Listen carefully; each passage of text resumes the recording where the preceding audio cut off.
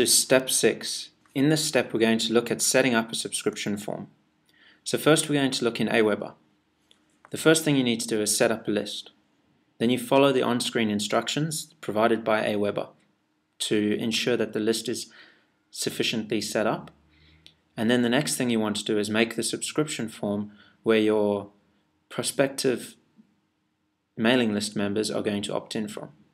Let's go and have a look at how we do that now. So you go to aweber.com and then you log in to your account. Then once you've got the list that you want, so the first thing you'll do would be create and manage lists. You can do that here.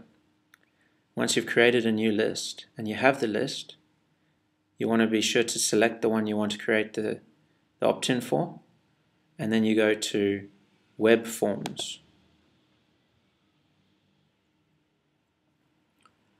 Once you've selected Web Forms, you're simply going to click Create New Form, and it's going to load the form generator for you. It's a very cool little system.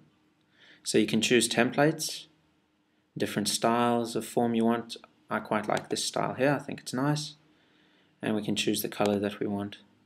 That's what we're going to put there. We click OK. And we have our name and email. We have a nice big sign up button. Okay, then you click Go to step 2. Now we want to give it a name, so we're going to call it, this is just an identifier for you. Then you can set up a thank you page. This is the page that they see after they go to, so you can enter in your own custom URL.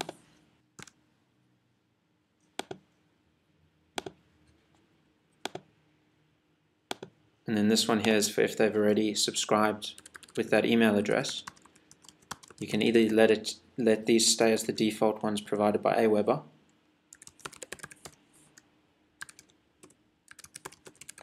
or you can use your personal ones that you set up.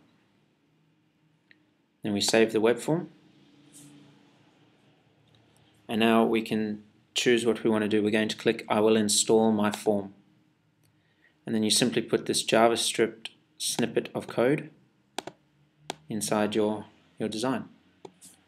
So we're going to take this and we're going to add it into a page that we're creating where the Aweber form is. Just put in the HTML there.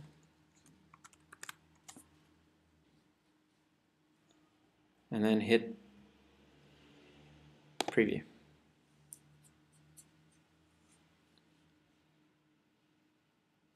There we go. So now our Aweber form, here's the opt-in details, name and email, and we'll sign up onto that list if we put in those details. Okay, it's as simple as that with Aweber. Now we're going to look at ImnicaMail. With ImnicaMail, it works almost the same as with Aweber. They call it campaigns instead of lists though. So the first thing you need to do is set up a campaign if you're using Imnica instead of Aweber. So let's get our subscription form set up now in ImnicaMail. So you log into ImnicaMail, and it loads the interface for you. And then what you want to do is you want to set up a list. So you can create a new subscriber list, or you select the one you want. And from here you can go through and you can see the custom fields, the autoresponders. And what we want to do is we want to do an integration form. So the fields we want to use are first name only, generate form HTML. There we go. Now it's gone and made the form for us. So then you click on settings and you can choose subscription options as we did in Aweber before.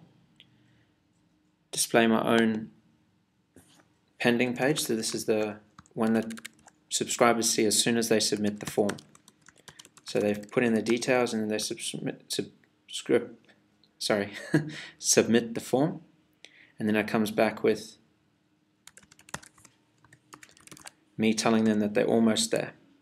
And then this one is the confirmation one. So then this is where you'll send them to download their product, and you can put in your own unsubscription confirmation page as well, but for now we're just going to do the one, and obviously you'll need to fill this one in here, sending them to the product, to whatever page you set up for that.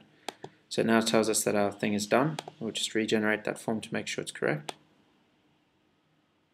we can copy this code into that web page that we were busy building before. So this is the ImnicaMail form. Put it under there.